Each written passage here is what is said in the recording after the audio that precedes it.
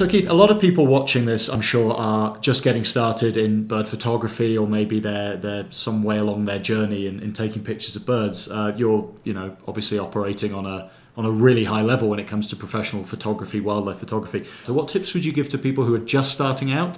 And maybe what tips would you give to people who are somewhere in the middle? They've got the gear, they've started taking the photographs. What can they do to elevate their photography to the next level?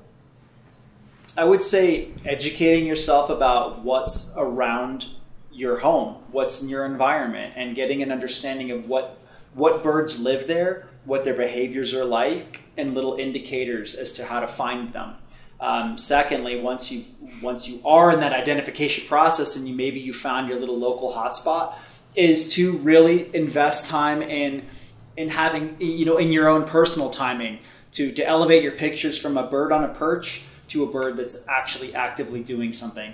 And patience is going to be your best friend in this entire equation.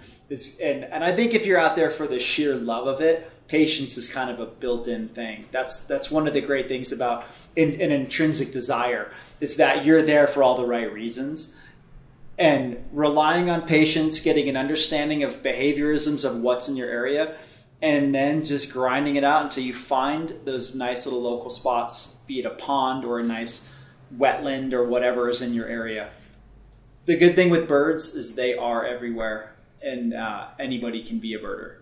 That's true. I mean, Diego and I, living proof. Like actually, in that technicality line, videography or photography. I know they are intertwined for you, Keith, but video or photo, and why?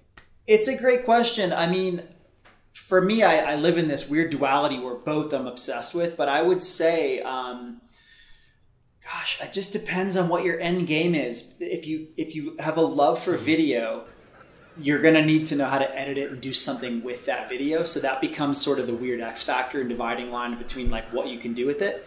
I will say that when it comes to birds, I find video to be more forgiving, because that moment's gonna be baked in when the bird actually does something, so long as you can keep up with it and track it, and because you're gonna have to do that with the still photo as well. At least you're gonna find the full breadth of a moment. The still photography is a hunt, right? It's the hunt for an isolated moment.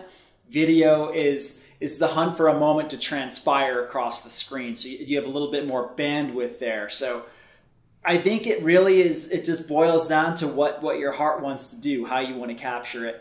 But I find, and I don't say this lightly because working in motion has its own challenges in a variety of ways.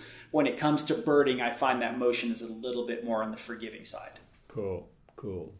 And on a more technical level, I'm sure this is something that a lot of people out there will be interested to know. What's your preferred gear setup for photographing birds? What camera do you use? What do you always take in the field? What are your essentials?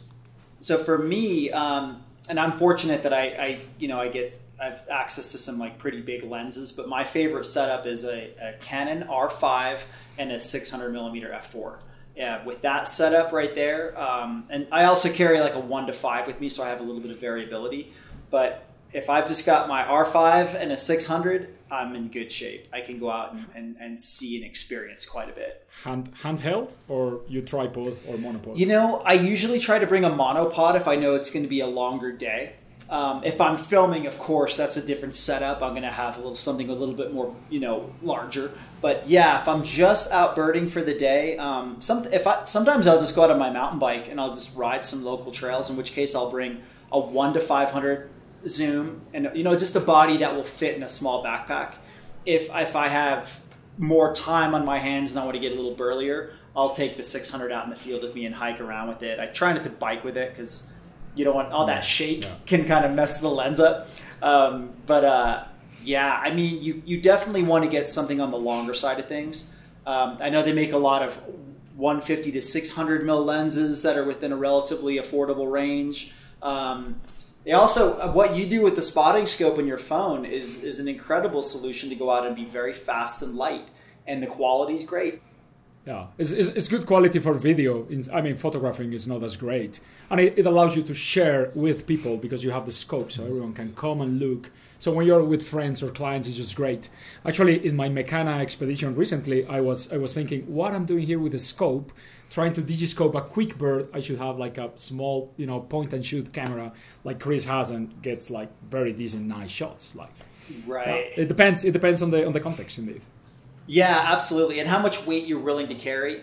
For me, I'm always going to go heavier because even if I'm doing it recreationally, I'm still I'm obsessed with quality, and it's just this default for better or worse. And that's why I use the R5. It has a huge file. The video file is gorgeous. And, and that 600 is just going to give you that really beautiful look, wash the background out, do the whole thing. But it all depends. There's this like economical advantages to going smaller, lighter, and using different stuff. But I'm pretty pedantic when it comes down to quality, so I'll suffer a little bit more.